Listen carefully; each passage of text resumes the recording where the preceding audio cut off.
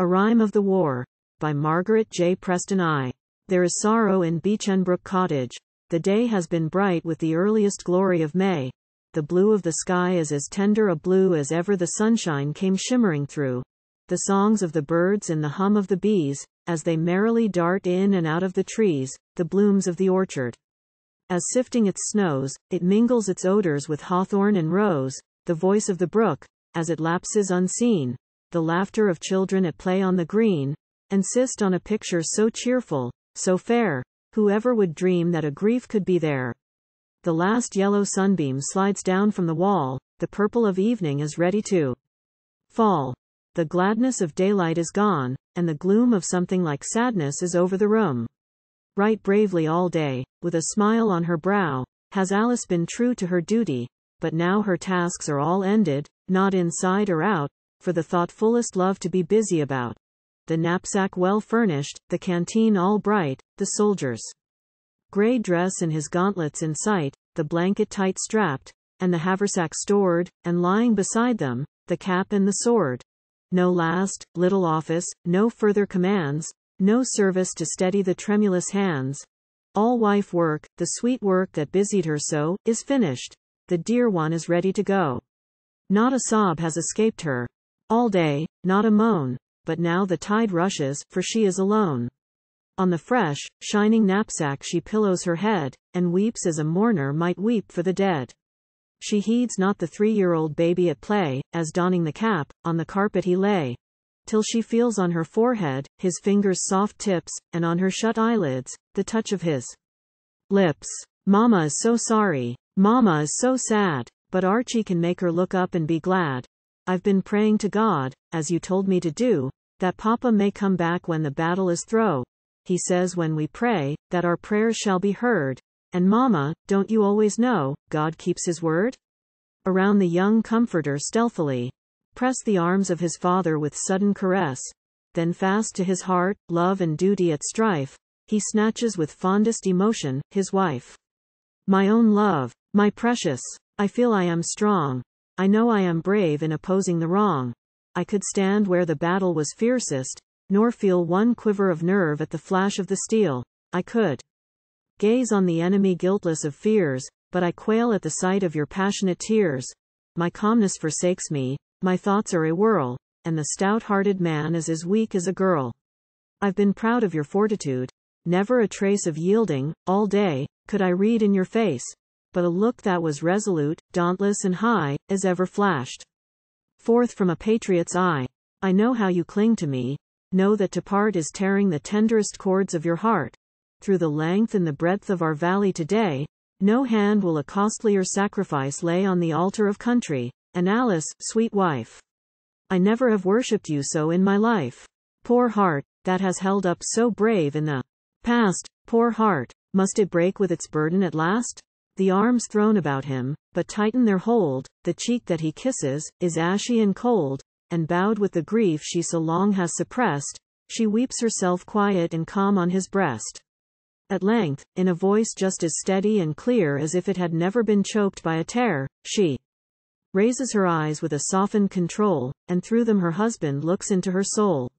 I feel that we each for the other could die. Your heart to my own makes the instant reply. But dear as you are, love, my life and my light, I would not consent to your stay, if I might. No. Arm for the conflict, and on, with the rest. Virginia has need of her bravest and best. My heart, it must bleed, and my cheek will be wet, yet never, believe me, with selfish regret. My ardor abates not one jot of its glow, though the tears of the wife and the woman will flow. Our cause is so holy, so just, and so true, thank God. I can give a defender like you. For home, and for children, for freedoms, for bread, for the house of our God, for the graves of our dead, for leave to exist on the soil of our birth, for everything manhood holds dearest on earth. When these are the things that we fight for, dare I hold back my best treasure, with plaint or with sigh? My cheek would blush crimson, my spirit be galled, if he were not there when the muster was called. When we pleaded for peace, every right was denied. Every pressing petition turned proudly aside. Now God judge betwixt us. God prosper the right. To brave men there's nothing remains, but to fight. I grudge you not, Douglas, die, rather than yield, and like the old heroes, come home on your shield. The morning is breaking. The flush of the dawn is warning the soldier, 'tis time to be gone. The children around him expectantly wait, his horse, all caparisoned, pause at the gate. With face strangely pallid, no sobbings, no sighs, but only a luminous mist in her eyes, his wife is subduing the heart-throbs that swell, and calming herself for a quiet farewell. There falls a felt silence. The note of a bird, a tremulous twitter, is all that is heard. The circle has knelt by the holly bush there, and listen, there comes the low breathing of prayer. Father, fold thine arms of pity round us as we lowly bow. Never have we kneeled before thee with such burdened hearts as now. Joy has been our constant portion, and if ill must now befall, with a filial acquiescence, we would thank thee for it all. In the path of present duty, with thy hand to lean upon, questioning not the hidden future, may we walk serenely on. For this holy, happy home love, purest bliss that crowns my life, for these tender, trusting children, for this fondest, faithful wife, here I pour my full thanksgiving. And, when heart is torn from heart, be our sweetest tryst word, Mizpah, watch betwixt us while we part. And if never round this altar, we should kneel as heretofore, if these arms in benediction fold my precious ones no more, thou, who in her direst anguish, soothedst thy mother's lonely lot, in thy still unchanged compassion, Son of Man. Forsake them not, the little ones each he has caught to his breast, and clasped them, and kissed them with fervent caress. Then wordless and tearless, with hearts running o'er, they part who have never been parted before. He springs to his saddle, the rein is drawn tight, and Beechenbrook Cottage is lost to his sight, too. The feathery foliage has broadened its leaves, and June, with its beautiful mornings and eves, its magical atmosphere, breezes and blooms, its woods all delicious with thousand perfumes, firstborn of the summer. Spoiled pet of the year, June, delicate queen of the seasons, is here. The sadness has passed from the dwelling away, and quiet serenity brightens the day. With innocent prattle, her toils to beguile, in the midst of her children, the mother must smile. With matronly cares, those relentless demands on the strength of her heart and the skill of her hands, the hours come tenderly, ceaselessly fraught, and leave her small space for the broodings of thought. Thank God, busy fingers a solace can find, to lighten the burden of body or mind, and Eden's old curse proves a blessing instead, in the sweat of thy brow shalt thou toil for thy bread. For the blessed relief in all labors that lurk, I thank him, unhappy ones, thank him for work. Thus Alice engages her thoughts and her powers, and industry kindly lends wings to the hours. Poor, petty employments they sometimes appear, and on her bright needle there plashes a tear, half shame and half passion. What would she not dare her fervid compatriots' struggles to share? It irks her, the weakness of womanhood then, yet such are the tears that make heroes of men. She feels the hot blood of the nation beat high. With rapture she catches the rallying cry. From mountain and valley and hamlet they come. On every side echoes the roll of the drum. A people as firm, as united, as bold, as ever drew blade for the blessings they hold, step sternly and solemnly forth in their might, and swear on their altars to die for the right. The clangor of muskets, the flashing of steel, the clatter of spurs on the stout-booted heel, the waving of banners, the resonant tramp of marching battalions, the fiery stamp of steeds in their war harness, newly decked out, the blast of the bugle, the hurry, the shout, the terrible energy, eager and wild, that lights up the face of man, woman and child, that burns on all lips, that arouses all powers. Did ever we dream that such times would be ours? One thought is absorbing, with giant control, with deadliest earnest, the national soul, the right of self-government, crown of our pride, right, bought with the sacredest blood, is denied. Shall we tamely resign what our enemy craves? No. Martyrs we may be, we cannot be slaves. Fair women who naught but indulgence have seen, who never have learned what denial could mean, who deign not to clipper their own dainty feet, whose once swarthy handmaids stand ready to meet, whose fingers decline the light kerchief to hem, what aid in this struggle is hoped for from them?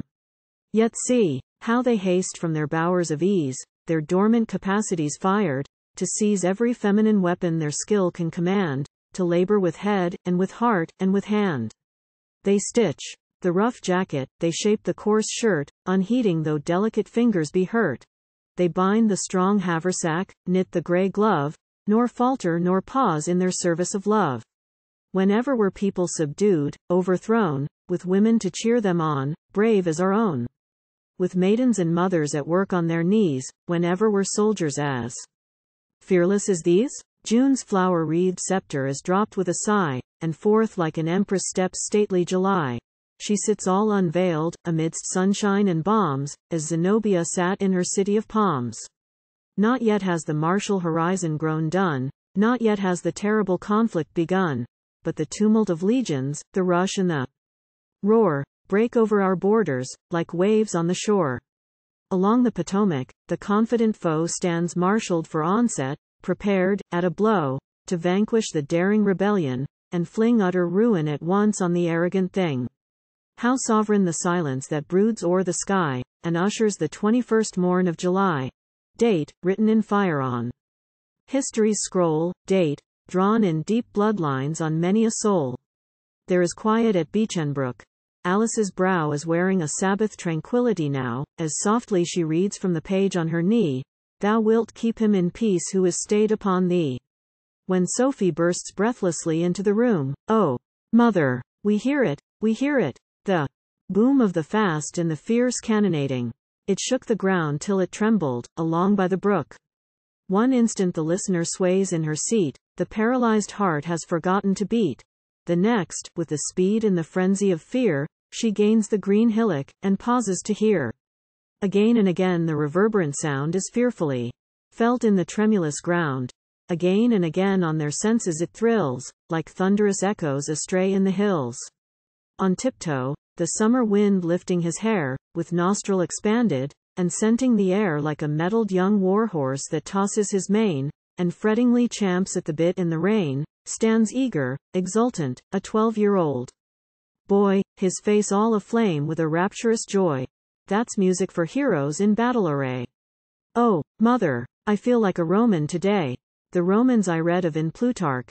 Yes, men thought it noble to die for their liberties then. And I've wondered if soldiers were ever so bold, so gallant and brave, as those heroes of old. There. Listen, that volley peals out the reply. They prove it is sweet for their country to die. How grand it must be. What a pride, what a joy. And I can do nothing. I'm only a boy. The fervid hand drops as he ceases to speak, and the eloquent crimson fades out on his cheek. Oh, Beverly, brother, it never would do.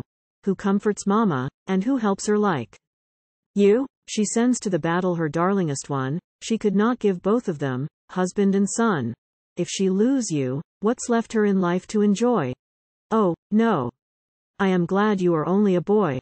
And Sophie looks up with her tenderest air, and kisses the fingers that toy with her hair. For her, who all silent and motionless stands, and over her heart locks her quivering hands, with white lips apart, and with eyes that dilate, as if the low thunder were sounding her fate. What racking suspenses, what agonies stir, what specters these echoes are rousing for her. Brave-natured, yet quaking, high-souled, yet so pale, is it thus that the wife of a soldier should quail, and shudder and shrink at the boom of a gun, as only a faint-hearted girl should have done? Ah, wait until custom has blunted the keen, cutting edge of that sound, and no woman, I ween, will hear it with pulses more equal, more free from feminine terrors and weakness, than she. The sun sinks serenely. A lingering look he flings at the mists that steal over the brook, like nuns that come forth in the twilight to pray, till their blushes are seen through their mantles of gray. The gay-hearted children, but lightly oppressed, find perfect relief on their pillow of rest. For Alice, no blessed forgetfulness comes. The wail of the bugles, the roll of the drums, the musket's sharp crack, the artillery's roar, the flashing of bayonets dripping with gore, the moans of the dying, the horror, the dread, the ghastliness gathering over the dead. Oh!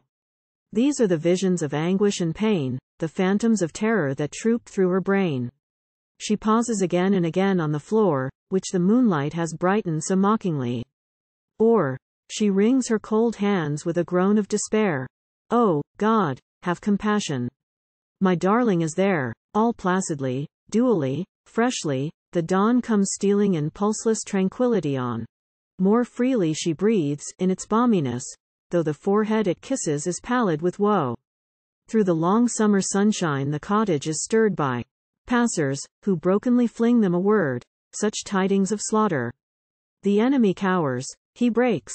He is flying. Manassas is ours. 'Tis evening, and Archie, alone on the grass, sits watching the fireflies gleam as they pass, when sudden he rushes, too eager to wait. Mama. There's an ambulance stops at the gate. Suspense then is past. He is borne from the field. God help me. God grant it be not on his shield.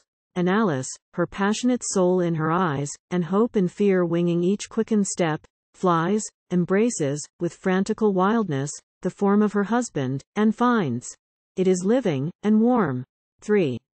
Ye, who by the couches of languishing ones, have watched through the rising and setting of suns, who, silent, behind the close curtain, withdrawn, scarce know that the current of being sweeps on, to whom outer life is unreal, untrue, a world with whose moils ye have nothing to do, who feel that the day, with its multiform rounds, is full of discordant, impertinent sounds, who speak in low whispers, and stealthily tread, as if a faint footfall were something to dread, who find all existence, its gladness, its gloom, enclosed by the walls of that limited room. Ye only can measure the sleepless unrest that lies like a nightmare on Alice's breast. Days come and days go, and she watches the strife so evenly balanced, twixt death and twixt life. Thanks God he still breathes, as each evening takes wing, and dares not to think what the morrow may bring. In the lone, ghostly midnight, he raves as he lies, with death's ashen pallidness dimming his eyes. He shouts the sharp war cry, he rallies his men, he is on the red field of Manassas again. Now, courage, my comrades. Keep steady, lie low, wait, like the couched lion, to spring on your foe. Ye'll face without flinching the cannon's grim mouth, for you're knights of the horseshoe, you're sons of the South. There's Jackson, how brave he rides, coursing at will, midst the prostrated lines on the crest of the hill. God keep him. For what will we do if he falls? Be ready, good fellows, be cool when he calls to the charge. Oh, we'll beat them, we'll turn them, and then we'll ride them down madly. On, onward, my men. The feverish frenzy o'erwearies him soon, and back on his pillows he sinks in a swoon. And sometimes, when Alice is wetting his lip, he turns from the draught, and refuses to sip. 'Tis sweet. Pretty angel, but yonder there lies a famishing comrade, with death in his eyes. His need is far greater. Sir Philip, I think, or was it Sir Philip? Go, go, let him drink. And oft, with a sort of bewildered amaze, on her face he would fasten the wistfulest gaze. You are kind, but a hospital nurse cannot be like Alice, my tenderest. Alice, to me. Oh, I know there's at Beechenbrook many a tear, as she asks all the day, will he never be here? But nature, kind healer, brings sovereignest balm, and strokes the wild pulses with coolness and calm. The conflict so equal, so stubborn, is past, and life gains the hardly won battle at last. How sweet through the long convalescence to lie, and from the low window, gaze out at the sky, and float, as the zephyrs so tranquilly do, aloft in the depths of ineffable blue. In painless, delicious half-consciousness brood, no duties to cumber, no claims to intrude, receptive as childhood, from trouble as free, and feel it is bliss enough simply, to be. For Alice, what pencil can picture her joy, so perfect, so thankful, so free from annoy, as her lips press the lotus-bound chalice, and drain that exquisite blessedness born out of pain? Oh, not in her maidenhood, blushing and sweet, when Douglas first poured out his love at her feet, and not when a shrinking and beautiful bride, with worshipping fondness she clung to his side, and not in those holiest moments of life, when first she was held to his heart as his wife, and never in motherhood's earliest bliss had she tasted a happiness rounded like this. and Douglas, safe sheltered from war's rude alarms, finds Eden's lost precincts again in her arms.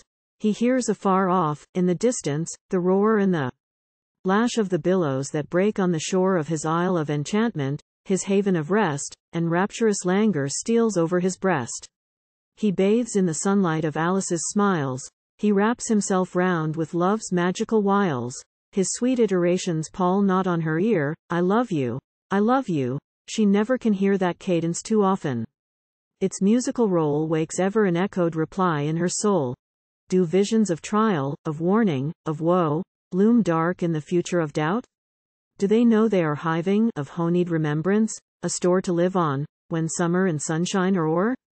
Do they feel that their island of beauty at last must be rent by the tempest, be swept by the blast? Do they dream that afar, on the wild, wintry main, their love-freighted bark must be driven again? Bless God for the wisdom that curtains so tight tomorrow's enjoyments or griefs from our sight. Bless God for the ignorance, darkness and doubt, that girdle so kindly our future about. The crutches are brought, and the invalid's strength is able to measure the lawn's gravelled length, and under the beeches, once more he reclines, and hears the wind plaintively moan through the pines. His children around him, with frolic and play, cheat autumn's mild listlessness out of the day, and Alice, the sunshine all flecking her book, reads low to the chime of the murmuring brook. But the world's rushing tide washes up to his feet, and leaps the soft barriers that bound his retreat. The tumult of camps surges out on the breeze, and ever seems mocking his Capuan ease. He dare not be happy, or tranquil, or blessed, while his soil by the feet of invaders is pressed. What brooks it though still he be pale as a ghost? If he languish or fail, let him fail at his post. The gums by the brookside are crimson and brown, the leaves of the ash flicker goldenly down. The roses that trellis the porches, have lost their brightness and bloom at the touch of the frost. The osier twined seat by the beeches, no more looks tempting, and cheerful, and sweet, as of yore. The water glides darkly and mournfully on, as Alice sits watching it. Douglas has gone. I am weary and worn, I am hungry and chill, and cuttingly strikes the keen blast o'er the hill. All day I have ridden through snow and through sleet, with nothing, not even a cracker to eat. But now, as I rest by the bivouac fire, whose blaze leaps up merrily, higher and higher, impatient as Roland, who neighs to be fed, for Caleb to bring me my bacon and bread, I'll warm my cold heart, that is aching and lone, by thinking of you, love, my Alice, my own. I turn a deaf ear to the scream of the wind, I leave the rude camp and the forest behind, and Beechenbrook, wrapped in its raiment of white, is tauntingly filling my vision. Tonight, I catch my sweet little one's innocent mirth, I watch your dear face, as you sit at the hearth, and I know, by the tender expression I see, I know that my darling is musing of me. Does her thought dim the blaze?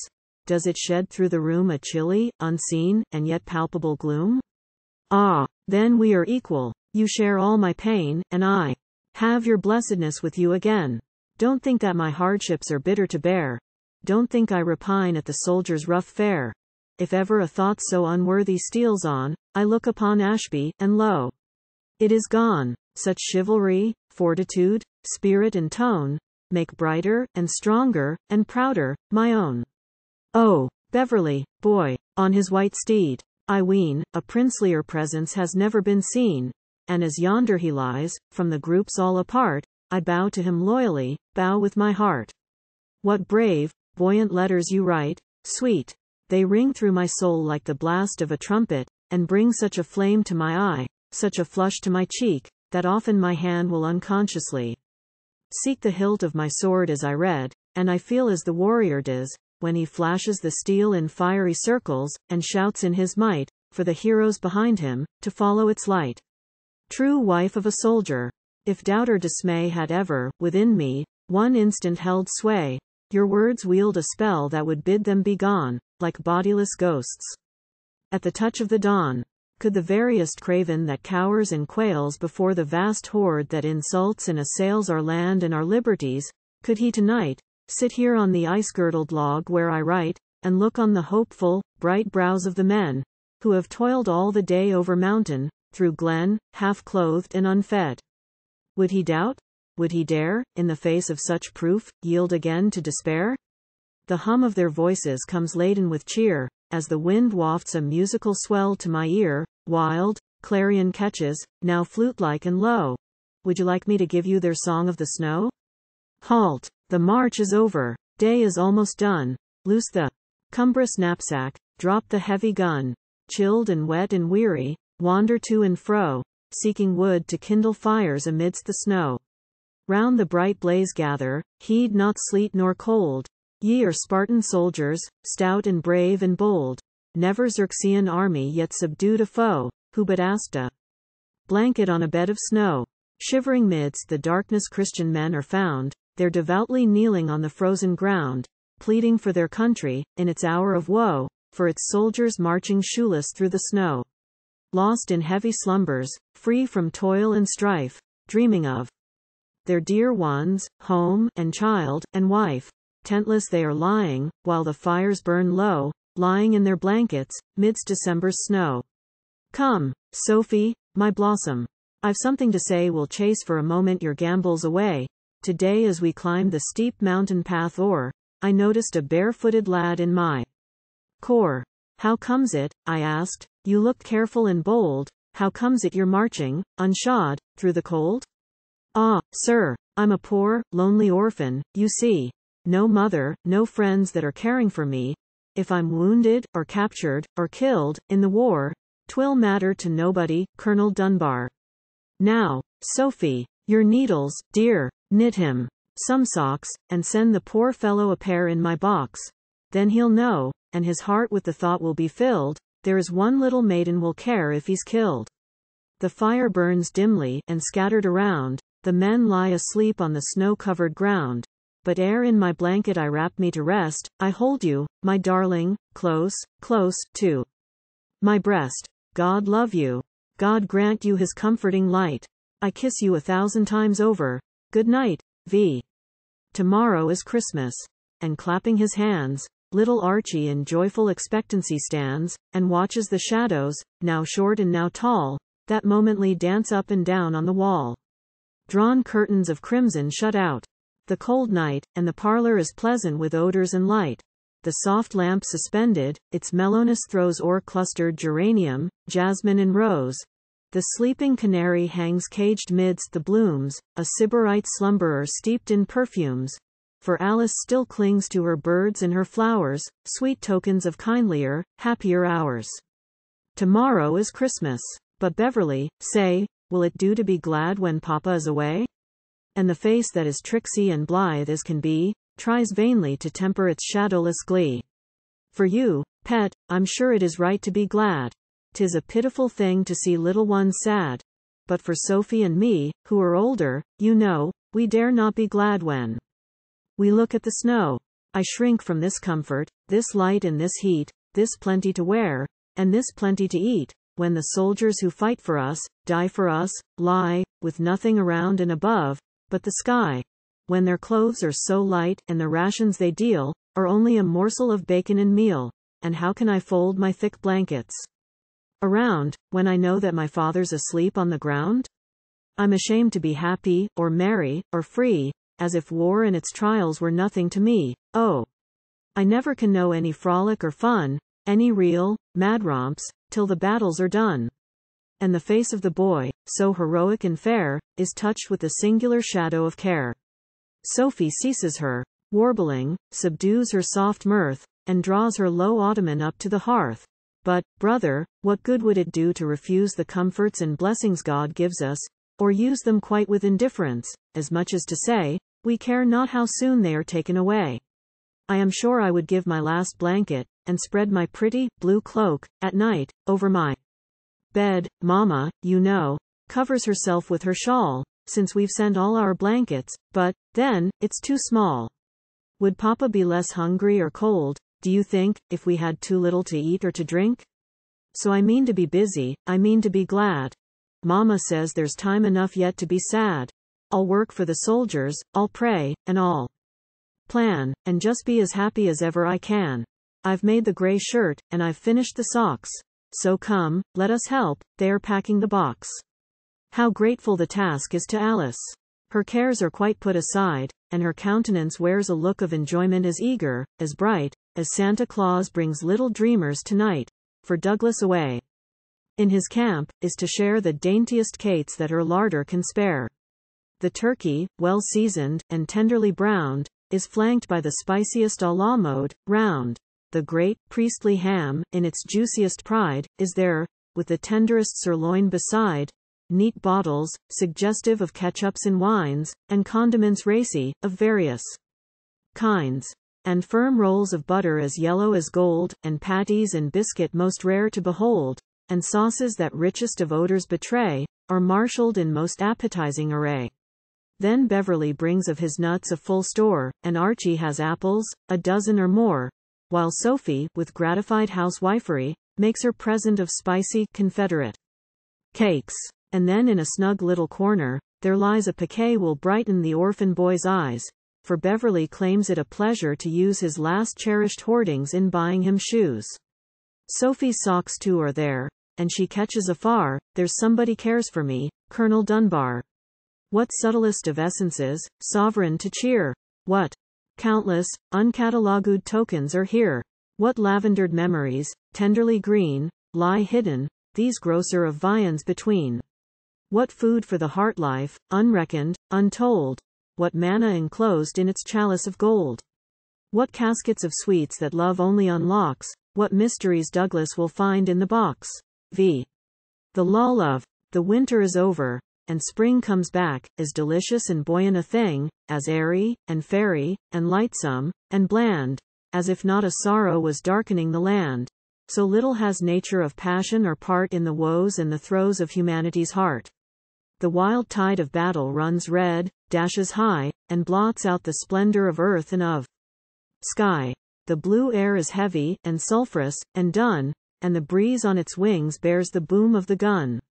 In faster and fiercer and deadlier shocks, the thunderous billows are hurled on the rocks, and our valley becomes, amid spring's softest breath, the valley, alas, of the shadow of death. The crash of the onset, the plunge and the roll, reach down to the depth of each patriot's soul. It quivers, for since it is human, it must. But never a tremor of doubt or distrust once blanches the cheek, or is wrung from the mouth, or lurks in the eye of the sons of the South.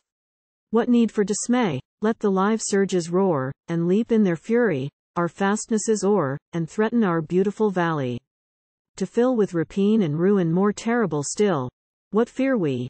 See Jackson, his sword in his hand, like the stern rocks around him, a movable stand, the wisdom, the skill and the strength that he boasts, sought ever from him who is leader of hosts. He speaks in the name of his God. Lo! The tide, the Red Sea of battle, is seen to divide. The pathway of victory cleaves the dark flood, and the foe is overwhelmed in a deluge of blood.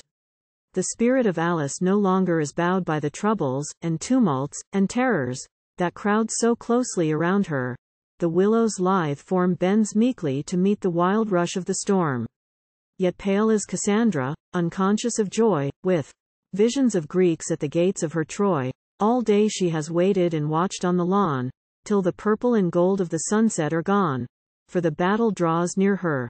Few leagues intervene her home and that valley of slaughter, between.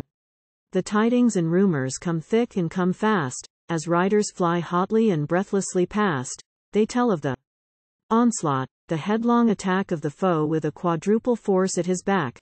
They boast how they hurl themselves, shiver and fall before their stout rampart, the valiant, stone wall. At length, with the gradual fading of day, the tokens of battle are floated away. The booming no longer makes sullen the air, and the silence of night seems as holy as prayer. Grey shadows still linger the beeches among, and scarce has the earliest matin been sung, ere Alice with Beverly pale at her side, yet firm as his mother, is ready to ride. With sympathy, womanly, tender, divine, with lint and with bandage, with bread and with wine, she hastes to the battlefield, eager to bear relief to the wounded and perishing there, to breathe, like an angel of mercy, the breath of peace over brows that are fainting in death. She dares not to stir with a question, her woe, one word, and the bitter-brimmed heart would overflow. but speechless, and moveless, and stony of eye, scarce conscious of aught in the earth or the sky, in a swoon of the heart. All her senses have reeled, but she prays for endurance, for here is the field.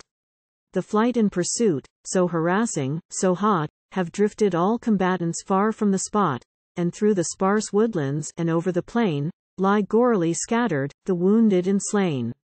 Oh, the sickness, the shudder, the quailing of fear, as it leaps to her lips. What if Douglas be here? Yet she frames not a question, her spirit can bear anything, all things, but hopeless despair. Does her darling lie stretched on the slope of yon hill? Let her doubt, let her hug the suspense, if she will. She watches each ambulance burden with dread, she loots in the faces of dying and dead, and hour after hour, with steady control, she bends to her task all the strength of her soul. She comforts the wounded with pity's sweet care, and the spirit that's passing, she speeds with her prayer. She starts as she hears, from her stout-hearted boy, a wild exclamation, half doubt and half joy. Oh, surgeon, some brandy, he's fainting. Ah, now the color comes back to his cheek and his brow. He breathes again, speaks again. Listen. You are an orderly, is it, of Colonel Dunbar? He fought like a lion. I knew it, and passed untouched through the battle, unhurt to the last. My father is safe, mother. Safe. What a joy. And here is Macpherson, our barefooted boy. Poor Alice. Dash. Her grief has been tearless and dumb, but the pressure once lifted, her senses succumb. Too quick the revulsion, too glad the surprise, the mists of unconsciousness curtain her eyes. 'Tis only a moment they suffer eclipse, and words of thanksgiving soon thrill on her lips. To Beechenbrook's quiet, with tenderest care, they hasten the wounded, wan soldier to bear. And never hung mother more patiently o'er the couch of the child, her own bosom that bore, than Alice above the lone orphan, who lay submissively breathing his spirit away.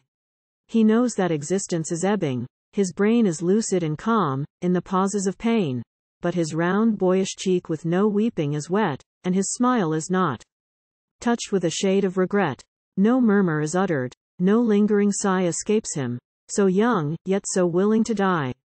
His garment of flesh he has worn undefiled, his faith is the beautiful faith of a child. He knows that the crucified hung on the tree, that the pathway to bliss might be open and free. He believes that the cup has been drained, he can find not a drop of the wrath that had filled it, behind. If ever a doubt or misgiving assails, his finger he puts on the print of the nails. If sometimes there springs an emotion of fear, he lays his cold hand on the mark of the spear. He thinks of his darling, dead mother. The light of the heavenly city falls full on his sight, and under the rose of the palms, by the brim of the river, he knows she is waiting for him. But the present comes back, and on Alice's ear fall whispers like these, as she pauses to hear. Only a private, and who will care when I may pass away, or how, or why I perish, or where I mix with the common clay? They will fill my empty place again, with another as bold and brave, and they'll blot me out, ere the autumn rain has freshened my nameless grave. Only a private, it matters not, that I did my duty well, that all through a score of battles I fought, and then, like a soldier, fell. The country I died for, never will heed my unrequited claim, and history cannot record the deed, for she never has heard my name. Only a private, and yet I know, when I heard the rallying call, I was one of the very first to go, and I'm one of the many who fall. But, as here I lie, it is sweet to feel that my honor's without a stain, that I only fought for my country's weal, and not for glory or gain. Only a private. Yet he who reads through the guises of the heart, looks not at the splendor of the deeds, but the way we do our part. And when he shall take us by the hand, and our small service own, there'll a glorious band of privates stand as victors around the throne. The breath of the morning is heavy and chill, and gloomily lower the mists on the hill. The winds through the beeches are shivering low, with a plaintive and sad miserere of woe. A quiet is over the cottage, a dread clouds the children's sweet faces. Macpherson is dead. 7. 'Tis autumn, and nature the forest has hung with arras more gorgeous than ever was flung from Gobelin looms, all so varied, so rare, as never the princeliest palaces were. Soft curtains of haze the far mountains enfold, whose warp is of purple, whose woof is of gold, and the sky bends as peacefully, purely above, as if earth breathed an atmosphere only of love. But thick as white asters in autumn, are found the tents all best ruing the carpeted ground. The din of a camp, with its stir and its strife, its motley and strange, multitudinous life, floats upward along the brown slopes, till it fills the echoing hollows afar in the hills. 'Tis the twilight of Sabbath, and sweet through the air swells the blast of the bugle, that summons to prayer. The signal is answered, and soon in the glen sits Colonel Dunbar in the midst of his men. The chaplain advances with reverent face, where lies a felled oak, he has chosen his place. On the stump of an ash tree the Bible he lays, and they bow on the grass, as he solemnly prays. Underneath thine open sky, Father, as we bend the knee, may we feel thy presence nigh, nothing, twixt our souls and thee. We are weary, cares and woes lay their weight on every breast, and each heart before thee knows, that it sighs for inward rest. Thou canst lift this weight away, thou canst bid these sighings cease, thou canst walk these waves and say to their restless tossings, peace. We are tempted, snares abound, sin its treacherous meshes weaves, and temptations strew us round, thicker than the autumn leaves. Midst these perils, mark our path, thou who art the life, the way. Rend each fatal wile that hath power to lead our souls astray. Prince of Peace, we follow thee, plant thy banner in our sight, let thy shadowy legions be guards around our tents tonight. Through the aisles of the forest, far stretching and dim as a cloistered cathedral, the notes of a hymn float tenderly upward, now soft and now clear, as if twilight had silenced its breathing to hear, now swelling, a lofty, triumphant refrain, now sobbing itself into sadness again. The Bible is opened, and stillness profound broods over the listeners scattered around, and warning, and comfort, and blessing, and balm, distill from the beautiful words of the psalm. Then simply and earnestly pleading, his face lit up with persuasive and eloquent grace, the chaplain pours forth, from the warmth of his heart, his words of entreaty and truth, ere they part. I see before me valiant men, with courage high and true, who fight as only heroes fight, and die, as heroes do.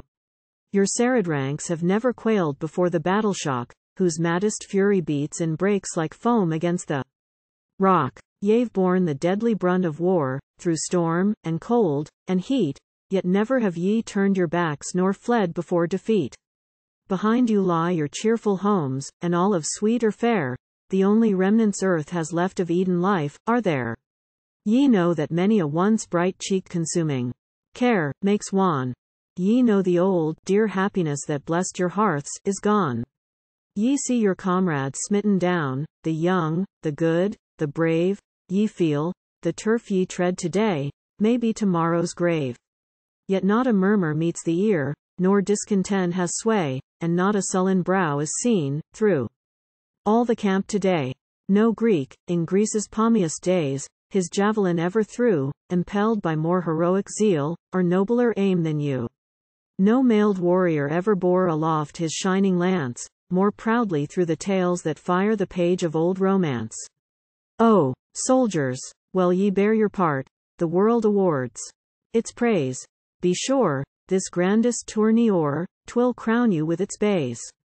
But there's sublimer work than even to free your native sod. Ye may be loyal to your land, yet traitors to your God. No Moslem heaven for him who falls, a bribed requital doles, and while ye save your country, ye, alas, may lose your souls.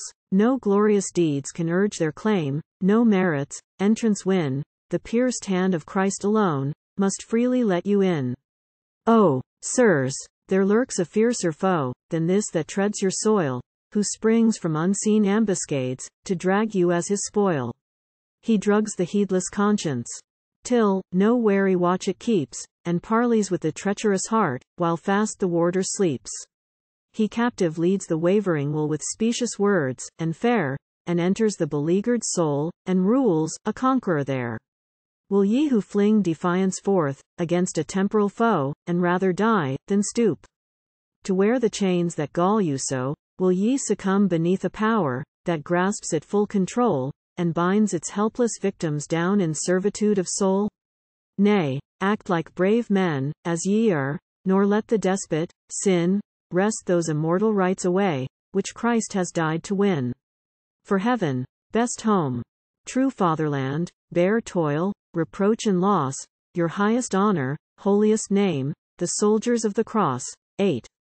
My Douglas, my darling, there once was a time, when we to each other confessed the sublime and perfect sufficiency love could bestow, on the hearts that have learned its completeness to know. We felt that we too had a wellspring of joy, that earthly convulsions could never destroy, a mossy, sealed fountain, so cool and so bright, it could solace the soul, let it thirst as it might. 'Tis easy, while happiness strews in our path, the richest and costliest blessings it hath, 'tis easy to say that no sorrow, no pain, could utterly beggar our spirits again. 'Tis easy to sit in the sunshine, and speak of the darkness and storm, with a smile on the cheek. As hungry and cold, and with weariness spent, you droop in your saddle, or crouch in your tent, can you feel that the love so entire, so true, the love that we dreamed of, is all things to you? That come what there may, desolation or loss, the prick of the thorn, or the weight of the cross, you can bear it, nor feel you are wholly bereft, while the bosom that beats for you only, is left? While the birdlings are spared that have made it so blessed, can you look, undismayed, on the wreck of the nest?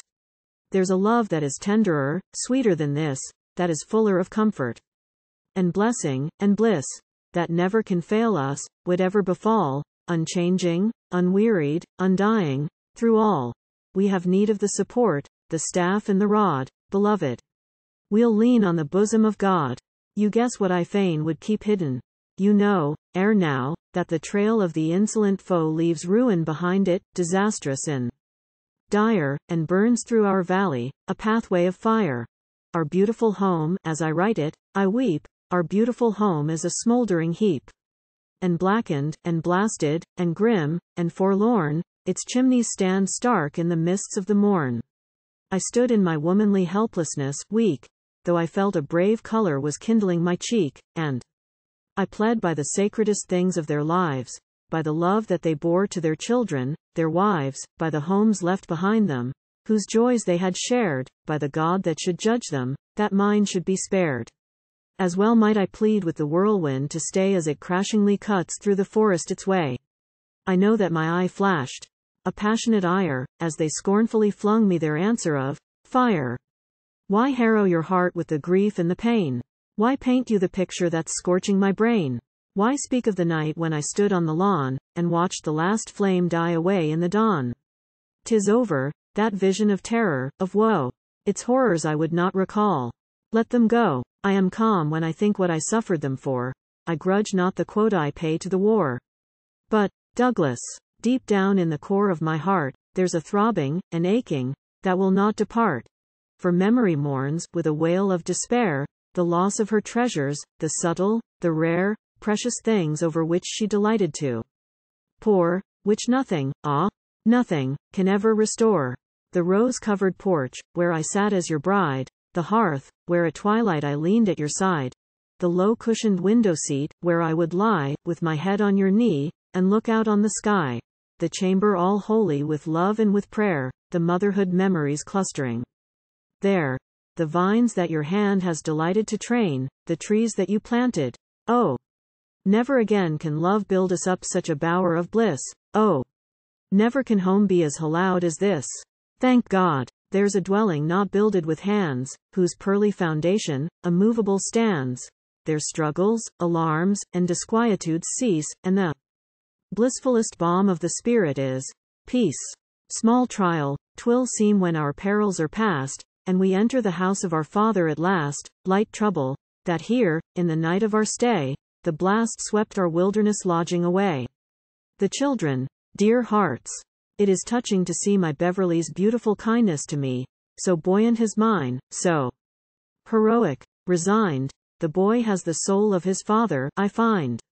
Not a childish complaint or regret have I heard, not even from Archie, a petulant word, once only, a tear moistened Sophie's bright cheek, Papa has no home now. 'Twas all she could speak. A stranger I wander midst strangers, and yet I never, no, not for a moment, forget that my heart has a home, just as real, as true, and as warm as if Beechenbrook sheltered me too. God grant that this refuge from sorrow and pain, this blessedest haven of peace, may remain. And, then, though disaster, still sharper, befall, I think I can patiently bear with it all, for the rarest, most exquisite bliss of my life is wrapped in a word, Douglas. I am your wife, Ix.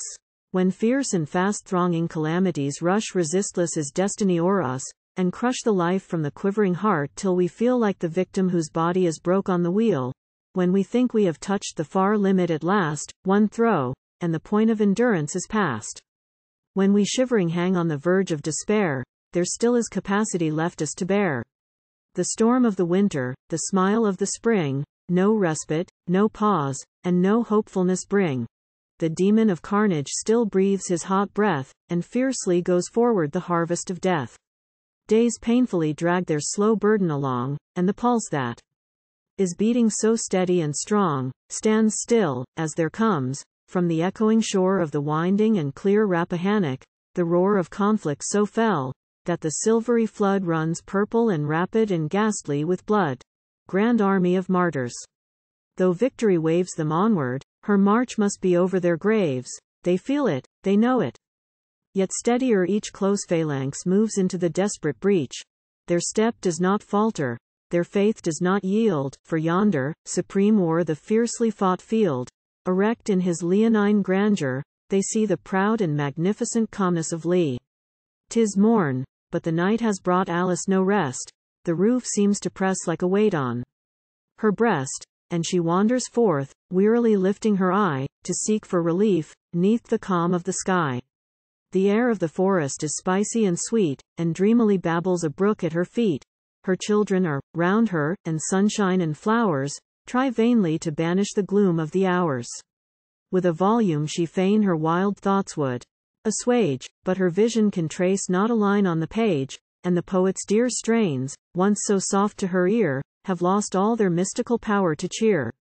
The evening approaches, the pressure, the woe grows drearer and heavier, yet she must go, and stifle between the dead walls, as she may, the heart that scarce breathed in the free, open day. She reaches the dwelling that serves as her home. A horseman awaits at the entrance. The foam is flecking the sides of his fast-ridden steed, who pants, overworn with exhaustion and speed, and Alice for support to Beverly clings, as the soldier delivers the letter he brings. Her ashy lips move, but the words do not come, and she stands in her whiteness, bewildered and dumb. She turns to the letter with hopeless appeal, but her fingers are helpless to loosen the seal. She lifts her dim eyes with a look of despair, her hands for a moment are folded in prayer. The strength she has sought is vouchsafed in her need. I think I can bear it now, Beverly. Read. The boy, with the resolute nerve of a man, and a voice which he holds as serene as he can, takes quietly from her the letter, and reads, Dear Madam, my heart in its sympathy bleeds for the pain that my tidings must bear you. May God most tenderly comfort you, under his rod.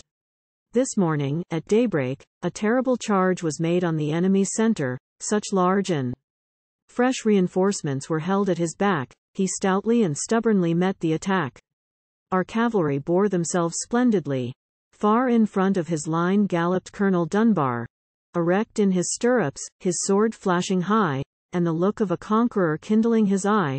His silvery voice rang aloft through the roar of the musketry poured from the opposite shore. Remember the valley. Remember your wives. And on to your duty, boys. On, with your lives. He turned, and he paused, as he uttered the call, then reeled in his seat, and fell, pierced by a ball. He lives and he breathes yet. The surgeons declare, that the balance is trembling, twixt hope and despair. In his blanket he lies, on the hospital floor, so calm, you might deem all his agony o'er. And here, as I write, on his face I can see an expression whose radiance is startling to me. His faith is sublime. He relinquishes life, and craves but one blessing, to look on his wife. The chaplain's recital is ended. No word from Alice's white, breathless lips has been heard. till, rousing herself from her passionless woe, she simply and quietly says, I will go. There are moments of anguish so deadly, so deep, that numbness seems over the senses to creep, with interposition, whose timely relief is an anodyne draught to the madness of grief. Such mercy is meted to Alice. Her eye that sees as it saw not, is vacant and dry. The billow's wild fury sweeps over her soul, and she bends to the rush with a passive control. Through the dusk of the night, through the glare of the day, she urges, unconscious, her desolate way. One image is ever her vision before, that blanketed form on the hospital floor. Her journey is ended, and yonder she sees the spot where he lies, looming white through the trees. Her torpor dissolves with a shuddering start, and a terrible agony clutches her heart. The chaplain advances to meet her. He draws her silently onward. No question, no pause. Her finger she lays on her lip. If she spake, she knows that the spell that upholds her would break. She has strength to go forward. They enter the door, and there, on the crowded and blood-tainted floor, close wrapped in his blanket, lies Douglas. His brow wore never a look so seraphic as now. She stretches her arms the dear form to enfold. God help her! She shrieks. It is silent and cold. Break, my heart, and ease this pain. Cease to throb, thou tortured brain. Let me die, since he is slain, slain in battle. Blessed brow, that loved to rest its dear whiteness on my breast, gory was the grass it pressed, slain in battle. Oh, that still and stately form, never more will it be. Warm, chilled beneath that iron storm, slain in battle. Not a pillow for his head, not a hand to smooth his bed, not one tender parting said, slain in battle. Straightway from that bloody sod, where the trampling horseman trod, lifted to the arms of God, slain in battle. Not my love to come between, with its interposing screen, not of earth to intervene, slain in battle. Snatched the purple billows o'er, through the fiendish rage and roar, to the far and peaceful shore, slain in battle. Nunc demit, thus I pray, what else left for me to say, since my life is reft away? Slain in battle. Let me die, oh God! The dart rankles deep within my heart, hope, and joy, and peace. Depart, slain in battle. 'Tis thus through her days and her nights of despair, her months of bereavement so bitter to bear, that Alice moans ever. Ah, little they know, who look on that brow, still and white as the snow, who watch, but in vain, for the sigh or the tear, that only comes thick when no mortal is near, who whisper, how gently she bends to the rod. Because all her heartbreak is kept for her God. Ah! Little they know of the tempests that roll their desolate floods through the depths of her soul. Afar in our sunshiny homes on the shore, we heed not how wildly the billows may roar. We smile at our firesides, happy and free, while the rich freighted argosy founders at sea. Though wrapped in the weeds of her widowhood, pale, though life seems all sunless and dim through the veil that drearily shadows her sorrowful brow, is the cause of her country less dear to her now? Does the patriot flame in her heart cease to stir? Does she feel that the conflict is over for her? Because the red war tide has deluged her o'er, has wreaked its wild wrath, and can harm her no more, does she stand, self-absorbed, on the wreck she has braved, nor care if her country be lost or be saved?